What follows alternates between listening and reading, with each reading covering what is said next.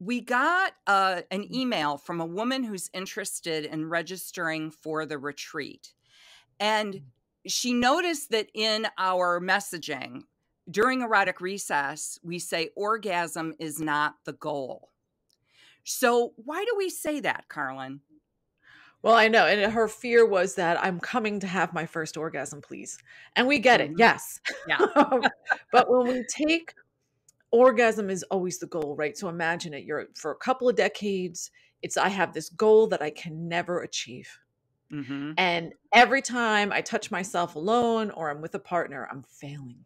Mm-hmm. And no one likes failure. And then Mm-hmm. that's what you have all of, and then you get into those stress hormones, right? So now I failed again, failed Mm-hmm. again. So what we're saying is let's take orgasm as the goal off the table. Right.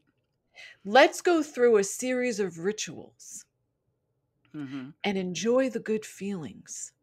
Mm-hmm. Yes. Let's do Yes. vulva massage, no orgasm, and just figure out what feels best on what areas on my vulva feel Mm-hmm. best.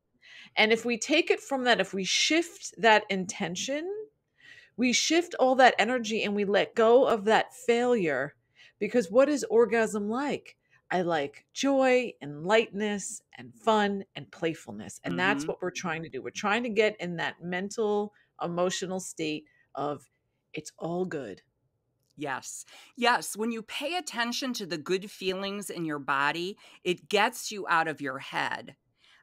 When you make orgasm the goal, it takes you away from pleasure because you're in your head. I'm taking too long. What do I need to do? You start, at least I used to, I got self-critical in my head when orgasm became the goal. Um, some of the greatest advice I ever got, Carlin, was from you because I used to be very goal oriented in orgasm. And you said, let the orgasm come to you. Like, don't chase the orgasm. Let the orgasm come to you. And I really, really worked on that. And it shifted everything for me. So now I'm much more mindful in pleasure. And when the orgasm comes, but it's not the goal. Pleasure is the goal. And being in the moment is the goal. And the orgasms come. So it's Mm-hmm. really also shifting our mindset. When Mm-hmm. orgasm is the goal, we're stuck in scarcity. It's not Right. going to happen. It's not happening. It's taking too long. Da, da, da, da, da, da, da, da. Forget it.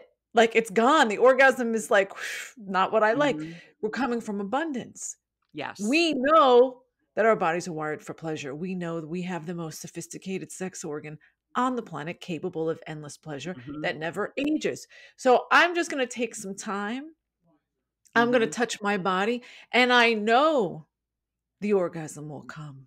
Right. There's no reason why it should be blocked. I know that Carlin has worked with women who were disabled and paralyzed from the waist down and had their clitoral glands removed because they're FGM survivors and had strokes and all these things. And guess what? They got to the orgasm. So nothing can block a woman's orgasm. You have to believe it. And believing it means I let go of that goal. Yes. There's no question if it's going to happen. We know it is.